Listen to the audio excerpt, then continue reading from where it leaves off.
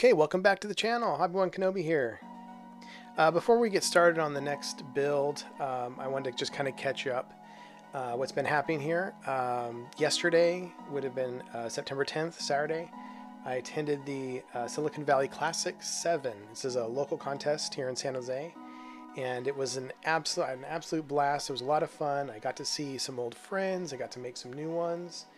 The vendors were excellent. I ended up only buying one thing, an older Batman Revell kit for my son, who went with me. He's 5.5, and he got to enter some models. He took a second and a third place in his category, sub-junior category, and I'm very fortunate that I got a second for my OV-10A Bronco. I took a third place for the SA9 Gaskin, a second place for the GPA Jeep, and I swept the AFV category, the closed-top category, with my Shilka taking third, the M1A1 Abrams taking second, and my Striker M1134 taking first. And I'm happy to report that I even took best armor for that Striker. So that was quite an honor. I'll put an image up here to kind of show you what it looked like.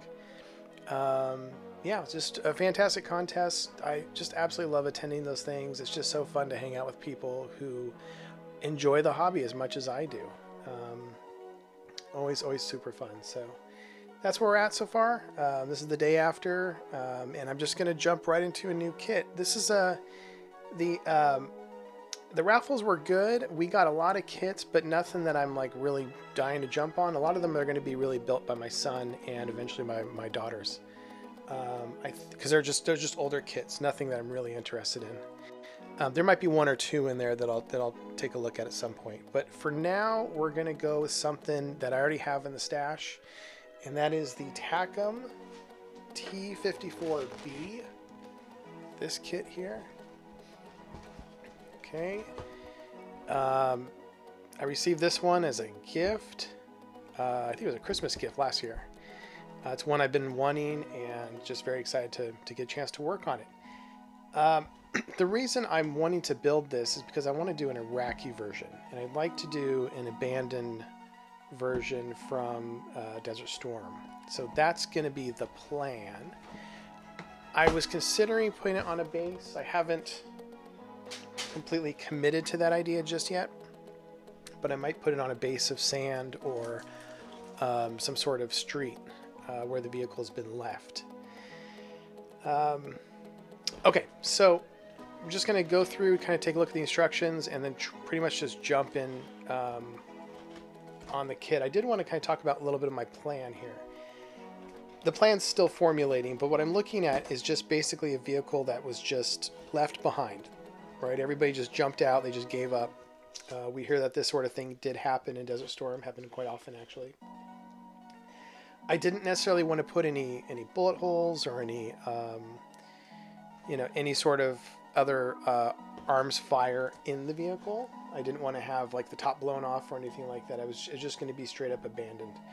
That said, I would like to weather it quite a bit. Have our regular kind of chipping effects, our streaking effects, certainly a lot of sand effects. I'm also thinking about taking up one of these flaps or these fenders and just sort of bringing it up. I've seen a lot of photos in a couple of my books that showed that. I'm questioning whether or not I'm going to use the piece of wood or put a piece of wood there or not. I'm probably going to leave off one of the cans. I noticed also that the cans rusted very heavily, so that'll be fun. I'm going to tackle that. Some rusting effect. Rusting is an effect I tend to stay away from. That's a hot debate in the model world, whether to rust or not. And I just have a hard time finding rust on a lot of vehicles. These tanks being the exception. So we're going to go ahead and rust that one. But I don't want to get into that debate. You're welcome to put your opinion in the comments.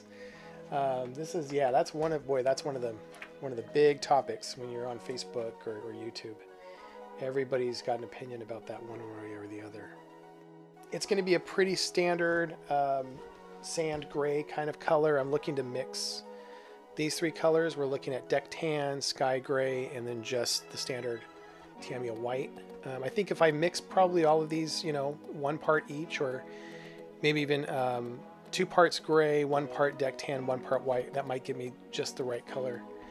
The colors did vary on these vehicles, so I'm just going to go through some of my books and find the shade or the tone of gray that I like the most, and that's how I'm going to pick it. So this is interesting. Step 1, they're asking for me to fill in or to remove some pieces here, but they're not present. So I'm guessing this is on a different version, but I'm surprised that the instructions are inaccurate in that regard. Okay, well. Okay, so now I want to tackle something else I'm seeing here on the first step. There's this insert in the instructions, this sort of box here. And strangely enough, it's asking me to remove these massive sections from the hull. The question is, how do I go about this? And I could scrape, right? Or remove chunks of it with the blade. I could probably work with a razor saw. You know, kind of coming at it. I don't know exactly how because this isn't flush. So that would be kind of out of the question. I could potentially scribe it out, but I'm trying not to. You'll notice there's a lip here. Well, this is the part I want to keep because it runs through the actual wall here, and I just want to remove the surface material. So I think what I'm going to do is I'm just going to go at it with some clippers and go at it like that and just work it down. Okay. These are the Tamiya cutters. They're for a little bit more delicate work.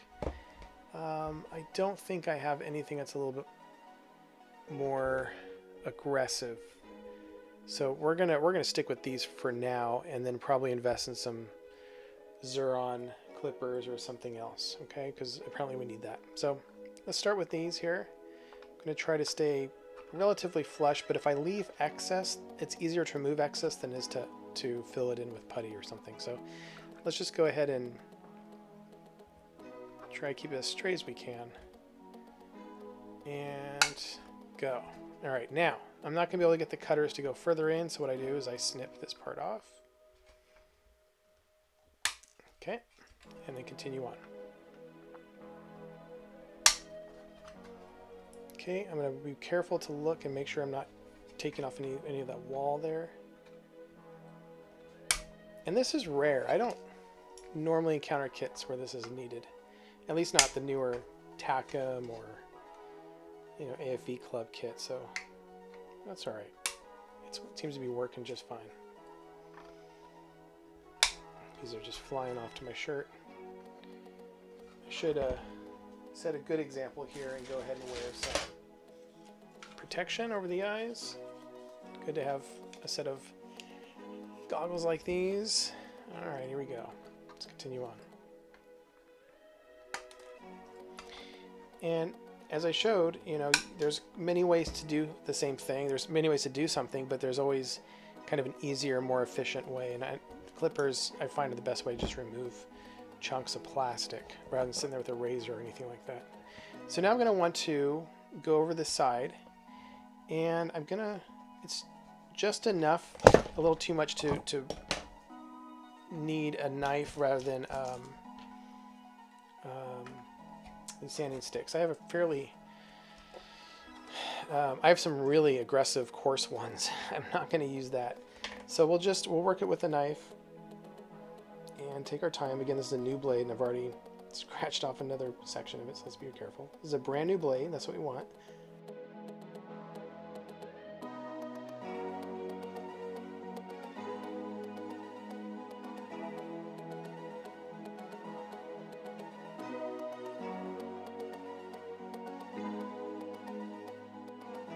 Alright, so I'm going to go with the sanding stick now. I've got it down pretty good. And this is at this point I would say kind of a medium grit level.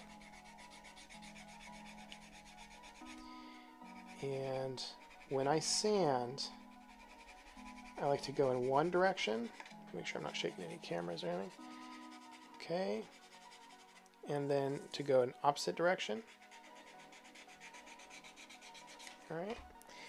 And after a while, I like to use the sanding stick sort of cleaning bar.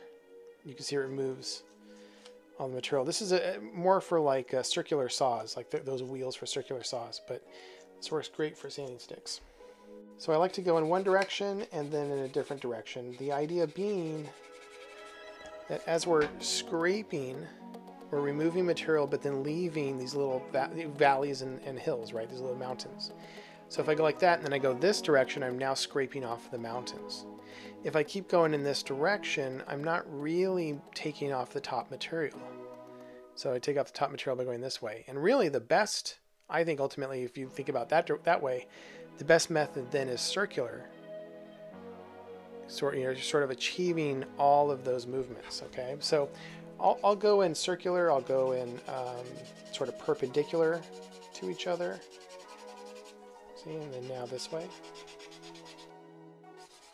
Circular motion, go the other direction, go back around. All right, let's take another look. That side is pretty well done. There's a little bit of a shadow there. I'll take a look at that, see if it's a problem, but I think we got it down pretty good. Obviously I have to do the other side next, but I'm not going to bore you in this video. But that's how I deal with those sorts of problems. All right, thanks again for watching. Please do hit subscribe, hit that bell. Please like the video and please share the video. Really appreciate everyone watching these videos, and I hope you're having a good time. So thanks again. Bye.